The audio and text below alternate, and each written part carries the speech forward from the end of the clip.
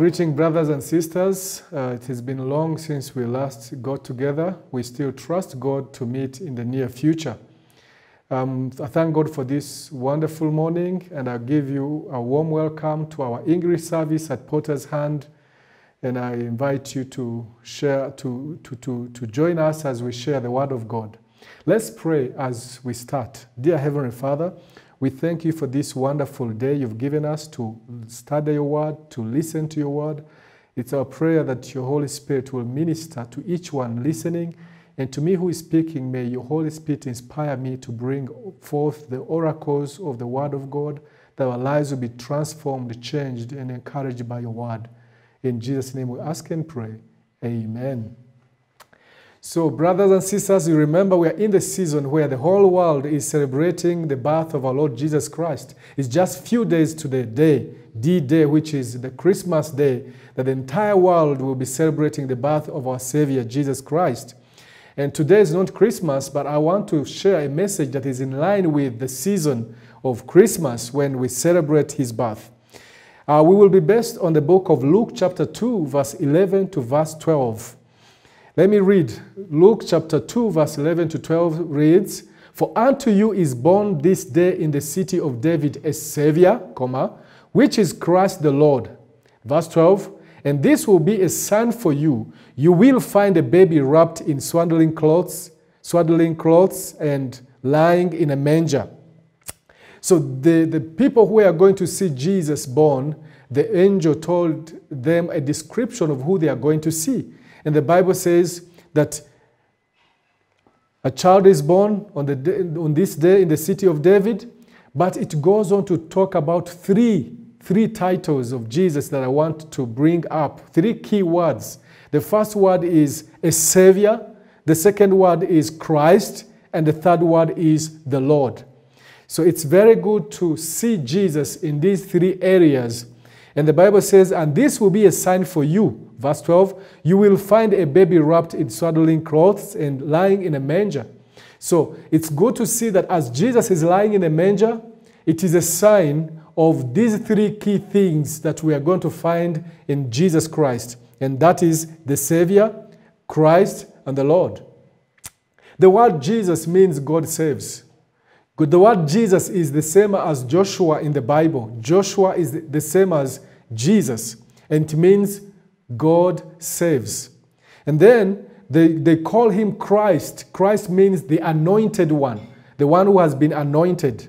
And now third word is the Lord, Jesus as the Lord. So it's very good to ask oneself what Jesus is to them. Is Jesus a baby lying in a manger? Is Jesus the King? Is Jesus the Lord? Is Jesus the Savior? Is Jesus the anointed one, the Christ in your life? So when we receive Christ in our lives, when we say that I invited Jesus in my life, we invite him as the Savior, we invite him as the Lord, and we invite him as the Christ, the anointed one who breaks the yokes. The Bible says by the anointing, the yokes shall be broken.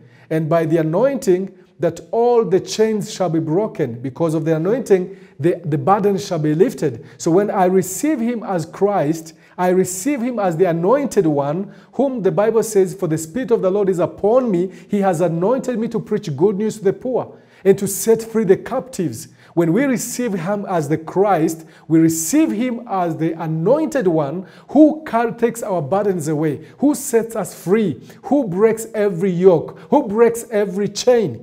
That is the Christ. And we receive him as the Savior. When we receive him as the Savior, it means we have received one who saves us from our sins, who saves us from damnation, from destruction, from eternal death, who gives us eternal life. But not only that, we also receive him as Lord, as Master, as one who is going to govern our lives, to lead us into the will of the Father. Then that is the time when he's Lord. So many times we want to receive Jesus as a Savior, one who saves us from sins, one who gives us eternal life, one who saves us from destruction. But rarely do we want him to be the Lord, the Master of our lives. And today I can't talk about all the three aspects: Christ, Savior, and Lord. I'm simply going to embark on one word: Christ the Lord. And on Christmas, you need to follow up this Christmas message. I'll be talking about Jesus as the Savior. But now I want to talk about Jesus as the Lord. And when we read in the Bible, we see in Acts of the Apostles chapter 2, verse 36. Acts of the Apostles chapter 2, verse 36, the Bible says, "Therefore, let all Israel be assured this: God has made this Jesus, whom you crucified, both Lord and Christ." So, in this is a scripture where a man called Peter, Simon, was speaking to a multitude of people who had gathered on the day of Pentecost. So Peter spoke to them and said, "Therefore let all Israel be assured this: God has made this Jesus." This Jesus, remember the word Jesus means God saves. God has made this Savior. God has made this Jesus, whom you crucified, both Lord and Christ. So we want to see Jesus as Lord in our lives. And Jesus desires to be master in our lives. When we invite him in our lives, he wants to take control. He wants to take the lead. He wants to govern. He doesn't want to come and be just a spectator in our lives. He wants to come into our lives as Lord of our lives. And that's why the Bible says we need to know that God has made this Jesus Lord and Christ. So when I receive Christ in my life, when I receive Jesus in my life, I want to enthrone him to be the Lord over my life. And that's why Jesus told his disciples, those who were following him, those who chose to believe in him, in Luke chapter 6, verse 46. The Bible says in the New International Version, "Why do you call me Lord, Lord, and do not do what I say?" So when Jesus is becoming Lord in our lives, it means he's going to take the lead. It means he's going to govern our lives. It means we are choosing to enthrone him to be the master of our lives.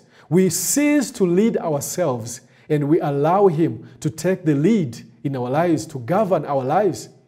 And he says, "Why do you call me Lord, Lord?"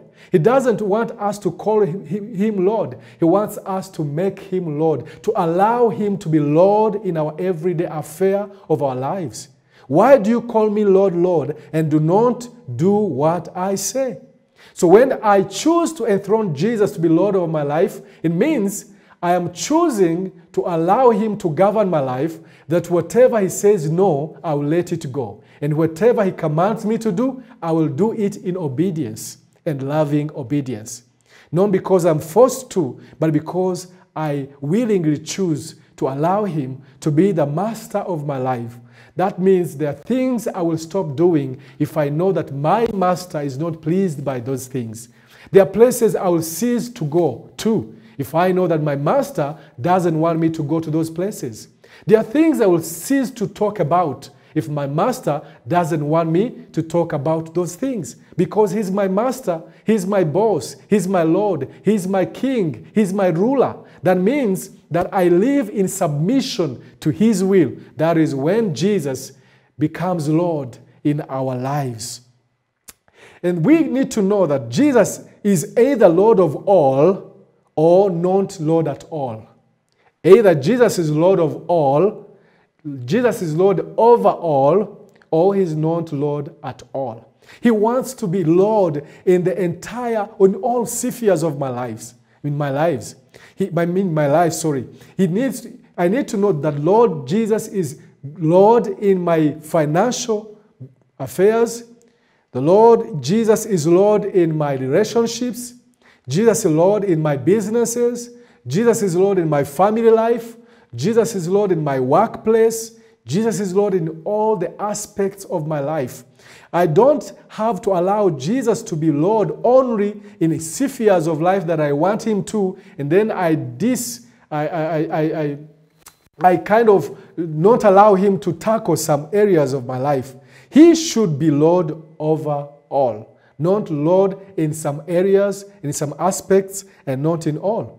There are times we see Him as Lord in our calling life, in our ministry life, and we don't see Him as Lord when it comes to our businesses. We don't see Him as Lord in our relationships. We don't see Him as Lord in our working environment. But Jesus wants to be Lord over all. And right now, I want to share with us 5 areas where Jesus wants to be Lord over my life. The Jesus that we'll be celebrating on Christmas.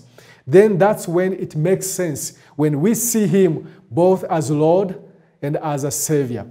The simplest way to understand Jesus as Lord over your mind is to ask, what is His thought on what I am thinking right now? What is Jesus' thought on what I am thinking right now? So Jesus wants to reach a point of being Lord even in our thinking world, in our thoughts, in our thought life. Because you realize most sins are made in our thoughts. They are fabricated in our thoughts. And if Jesus could be master of our thoughts, then we won't find ourselves falling in sin all the time, because He will lead right from our thought life. And the simplest way to understand Jesus as Lord over our mind is to ask, what is the thought of Jesus on what I am thinking right now? For the Lord searches every heart and understands every motive behind the thoughts. That is 1 Chronicles chapter 28 verse 9 in the New International Version says, for the Lord searches every heart and understands every motive behind the thoughts. So if we could know that Jesus searches every heart and understands every motive behind every thought, then I would be so mindful on the kind of thoughts that I entertain in my life. And then I will start to eliminate some thoughts that I know that I don't glorify my Lord. Since I know that He sees them, He knows them, and probably He's not happy about these thoughts that I'm thinking about. So the first area that I want to enthrone Jesus to be Lord over my life is the area of my thoughts, my mind. For the Lord to be the master of my thoughts, of my mind. When evil thoughts come, I need to remember that in 1 Chronicles 28:9 says, for the Lord searches every heart and understands every motive behind the thoughts. When I remember that, I will start to know that even my thought life is governed by this Savior, Jesus Christ. Hallelujah. And then the second area that Jesus wants to be Lord over our lives is our bodies. Your body, my body. The Bible says in 1 Corinthians chapter 6, verse 20, in the New International Version, the Bible says, therefore, honor God with your body. I don't have to honor God only with my song, not only with my prayers, not only with my preachings and sermons. The Lord Jesus wants me to honor Him with my body. The way my body, the way I use my body to remember that my body is a vessel that glorifies God. And everything that doesn't glorify God should not be entertained, should not be allowed to take possession of my body, or my body to do anything that does not glorify my Maker, my God, my Savior. Therefore, honor God with your body. Any sinful thing that doesn't glorify God, or any other thing that doesn't glorify God, does not have to be housed or entertained by my body. So therefore, I need to honor God with my body. Remember, the first area is our mind, and the second area is our body. And now the third area is our decision making. Acts chapter 22, verse 10 says, so Saul, when he fell to the ground after being blinded by the bright light from heaven, asked, what shall I do, Lord? When we know Paul, who happened to be Saul before he was converted, he encountered Jesus on his way to Damascus. And when he encountered Jesus in the bright, shining light, the Bible says he fell on the ground with his face down. The Bible says when he had been blinded, these are the words he said, what shall I do, Lord? In other words, what is the next step that I need to take, Lord? Remember, this man Saul was on the way to persecute the church. He was going to persecute the believers, the Simon, Peter, and the rest. But when he encountered Jesus, when he saw the bright light, when he encountered the glory of the Lord, he fell down on the ground and he said, "What shall I do, Lord?" From that moment, his life took a different course from what he had been living and what he had been doing before. He started to live another life. He lived a life that was going to glorify his Maker, to glorify his Lord, to glorify his Master from that time on, because he said, "What shall I do, Lord?" That should be our everyday prayer. That should be our everyday desire. That in our everyday decision making, we seek the will of our God. We seek the lead of the will of our Master. That we ask him in our prayer, "What shall I do, Lord? What should I do, my Master?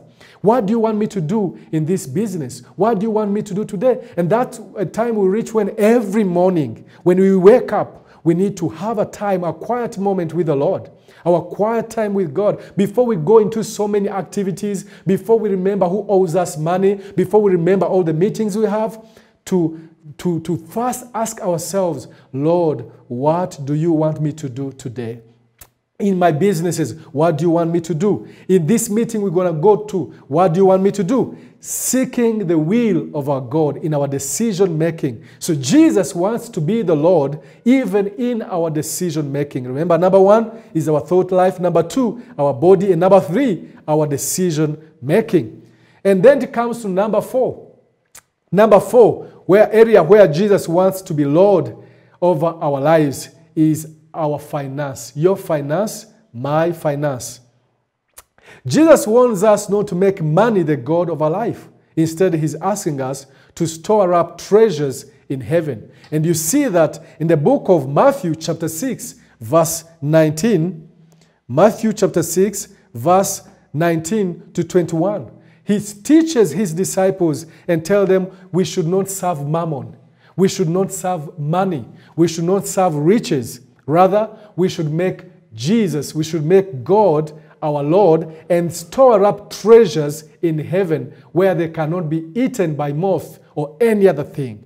So he wants us to allow him even the area of our finances, in the area of our businesses. He wants to be involved in those aspects, not only to be involved as a stranger, but to be involved as a Lord who is leading us. By the way, God is the master of business. He knows business more than we do. The Bible says in the book of Isaiah chapter 48 verse 17, he says, "I am the Lord your God who teaches you how to profit. And I go before you to show you the way you should go." So he understands business. He's actually the author of business. And that's why Jesus, when he was teaching his people, the disciples, he told them about the story, the parable of the talents. And he told the one who never made profit out of it and told him, "Why didn't you even take it to the bank and get some interest out of this?" That means that he understands business. He's the author of business. He wants us to make him Lord, even in our financial life, in our business dealings, in our everyday business dealings. Do we remember that he's Lord over all? Remember we said Christ is either Lord over all or not Lord at all. So he needs to be Lord over all. And number 5, as I come to a conclusion, the area where Jesus wants to be Lord in our lives is your work, my everyday work. The book of Colossians chapter 3 verse 23, the Bible tells us that whatever we do, we need to do it as unto God, remembering that we glorify God even in our work.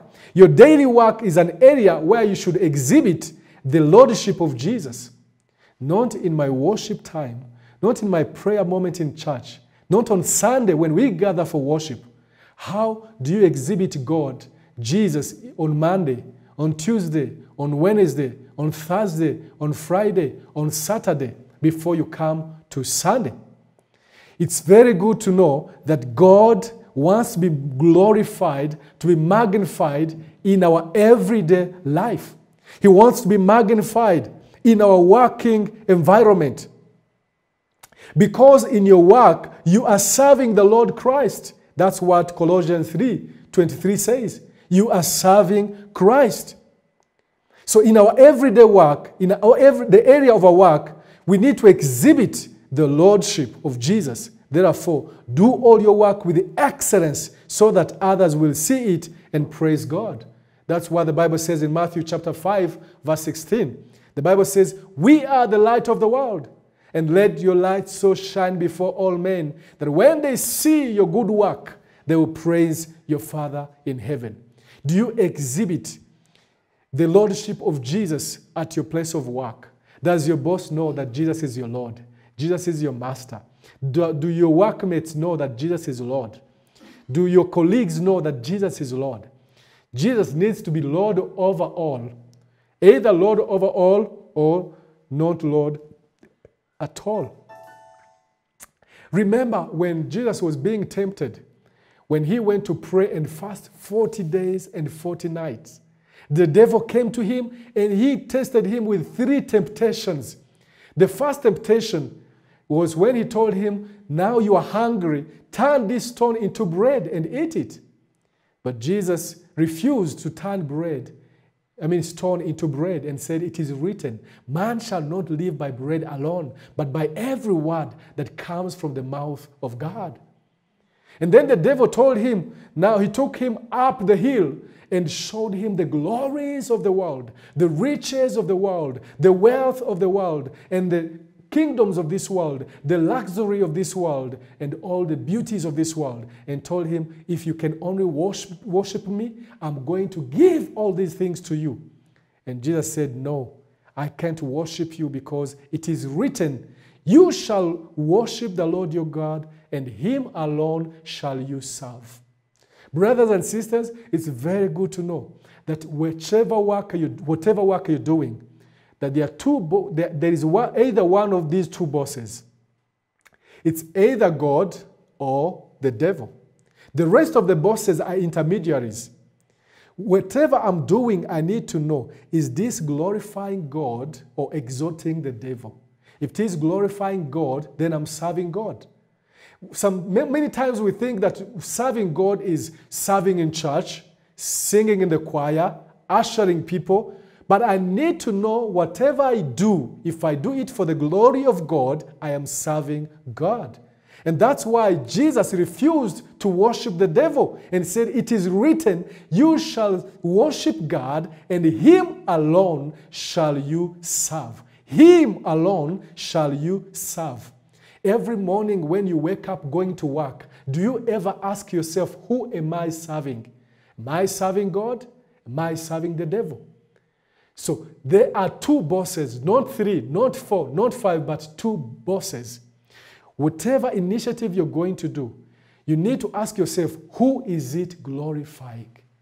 I want to glorify God with my work.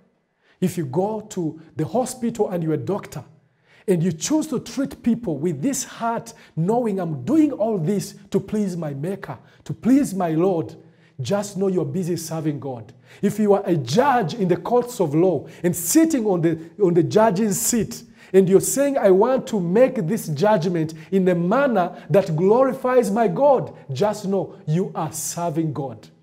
If you are a boss at work and you say, I want to treat these workers in a manner that is glorifying my Maker, just know you are serving God. If you're a teacher and you're teaching these kids and you say, I want to teach these kids in a manner that glorifies my God, just know you are serving God. So when we talk about serving God, it doesn't mean to be a priest. It doesn't mean to be a singer in the church. It means doing whatever you do with a motive, with an intention to glorify your Maker.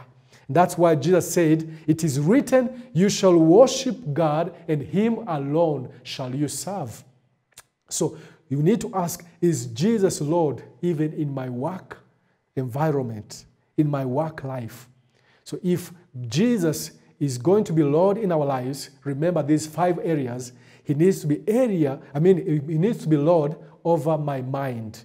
And we said the best way to know that he's Lord over my mind is to ask myself this question: what is Jesus' thought over what I am thinking right now? That will bring you back on the right track.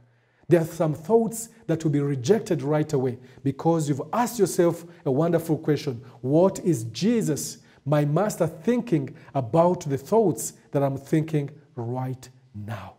Because we know, for the Lord searches every heart and understands every motive behind the thoughts.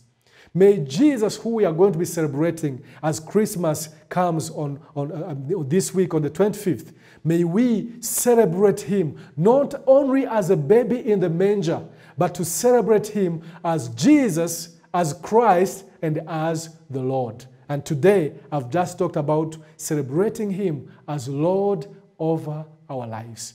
As we celebrate Jesus not only as a baby in a manger, but as Lord of our lives. May the Lord bless you. Amen. Amen.